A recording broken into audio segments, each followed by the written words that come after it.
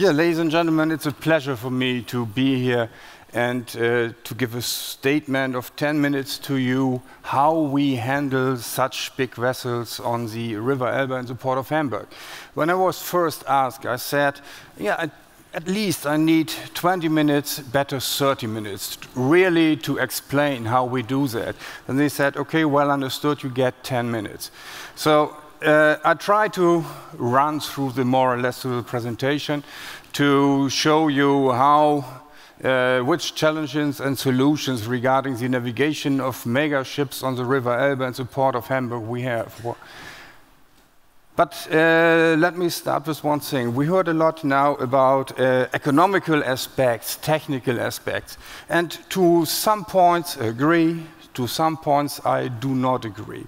But Salvatore, what you just told was really, you see, I'm also a seaman with a long time, active time at sea. That was really for 100% what I also could say. It's the same, let's say, I think we have the same thoughts in our head.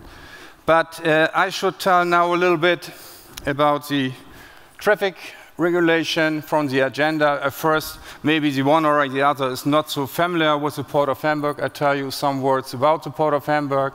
Then the ship's growth development. We have heard a lot about that already. How do we face with the ship's growth development? And then a small outlook. This is a map of the, let's say, of the Port of Hamburg on the one side, and on this side, it's a long way from the North Sea to the Port of Hamburg. It takes about 135 kilometers for a vessel, and that means that's a challenge, especially for the traffic management. And on the right side, you see a map from the Port of Hamburg. And to the public, very often the port is known as a container port. Of course, we are one of the biggest container ports in Europe, but on the other side, we call ourselves a universal port. As you can see here, we do not have only container terminals, we have bunkers, tankers, shipyards, multi-purpose, and all the other vessels, and they are also quite important for us. And if I see the yeah, this shows a little bit, I think I do not have to explain so much. We heard a lot in the presentations before about the development of mega ships for the Port of Hamburg. That means that the increasing rate of such vessels have been within the last years more than 60% since 2008. And whatever the ship owners do they are buying or building bigger ships, or do they build smaller vessels?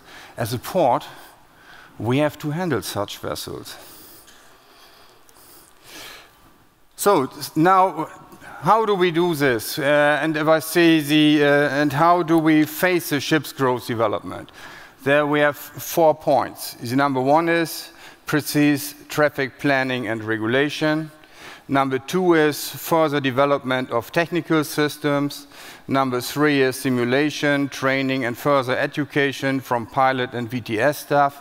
And number 4, and that is the, let's say, most expensive point, constructional adaptations. On the one side, if I start with the technical things, we equipped each and every pilot on the Elbe and within the Port of Hamburg with portable pilot units. I think now this is usual in used ports. The next point is that we do not, we of course have also our staff in port, whisked by cars, by launches during their control tours, and we equip them with a port monitor. That means they see on a tablet exactly the situation. How is the traffic situation in port? How is the traffic situation in other things? Which vessels are coming up? And under which points we have constructional works within the port? And all this information, which we have usually in the VTS center, are also given to our staff within the port. Then, of course, when such huge vessels are coming up, that means the training, as I mentioned before. We develop maneuver strategies, we train pilots and VTS staff. We heard about these 400-meter vessels, and meanwhile, we have already taken 4 simulation studies for such 400-meter vessels in our port. And this, everybody I think here, I'm here at the World Port Conference, is familiar with simulation. We have, of course, a tidal model, a fuel model, and a ship's model. And the one point is, and that's why I mentioned this here, it's the lateral surface. The lateral surface for one of the vessels we had in the simulation was nearly 18,000 square meters. And if you see such tall ship over there, it's the biggest German tall ship, it's the Gorch Fock. If they set all their sails, they have a lateral surface of 2,500 square meters. And that shows that, especially for a port like Hamburg, where the vessels have to come 135 kilometers inside, the wind is a very strong point we have to look at. So, and now normally the run should start a little bit. Is anybody from the technical, if you go over, now it starts. This is one simulation run with a 400-meter container vessel, which we made here in the port of Hamburg. You see now the vessel is swinging. So you see that we used 4 tugboats. And over here, maybe you could see that this was during wind force 7. And also you can see, you have seen before, that all the berthing places were occupied. That means, of course, we could do such simulation and see, okay, the whole basin is free, all the berthing places are free, but we occupy all the berthing places with the maximum ships which can be handled over there. And we do not do this only with container ships. We have done such simulations, Salvatore, you know this, with the huge passenger liners. The one thing is a simulation. The next thing is a comparison between the real incoming and outgoing vessels and the simulation. And that what I mentioned also before, the most expensive point, constructional adaptations. Here are 2 examples from extensions here within the port of Hamburg. This is the entrance to the huge, to our 2 biggest container terminals, and the other one is more in the easterly part of the port.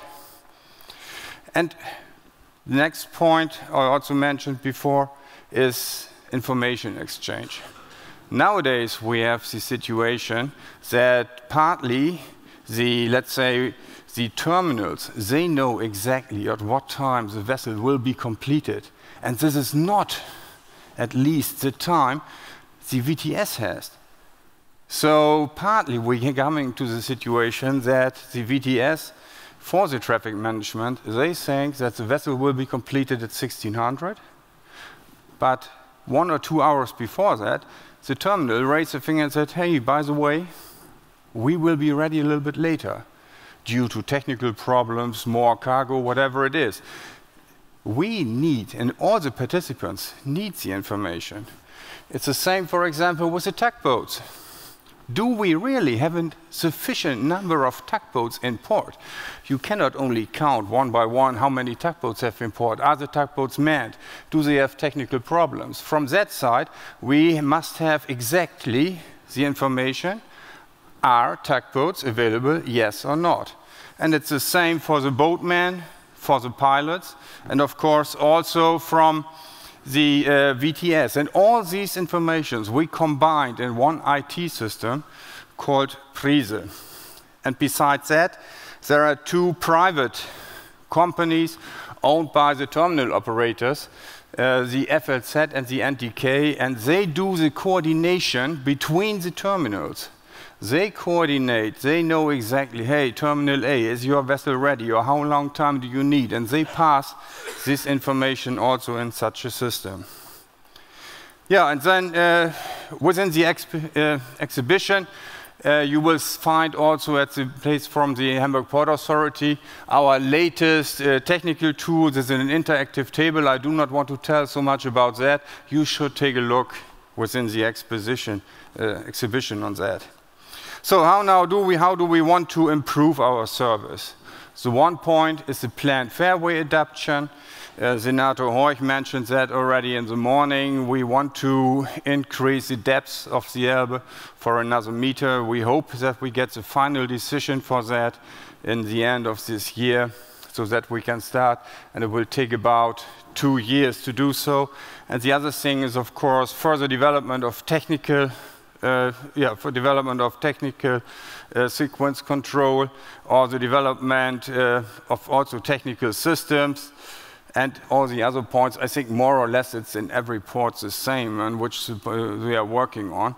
And so we want to make sure that even the biggest vessels, container vessels which are coming up, that we can handle them within the port of Hamburg.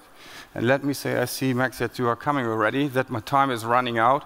When I started my seafaring career, the first vessel I surfed on had a length of 140 meters. And at that time, that was in 1975, I thought this is a real huge ocean liner. And nowadays, a vessel with 140 meters, more or less can serve as a lifeboat for such a big container vessel. So, thank you very much.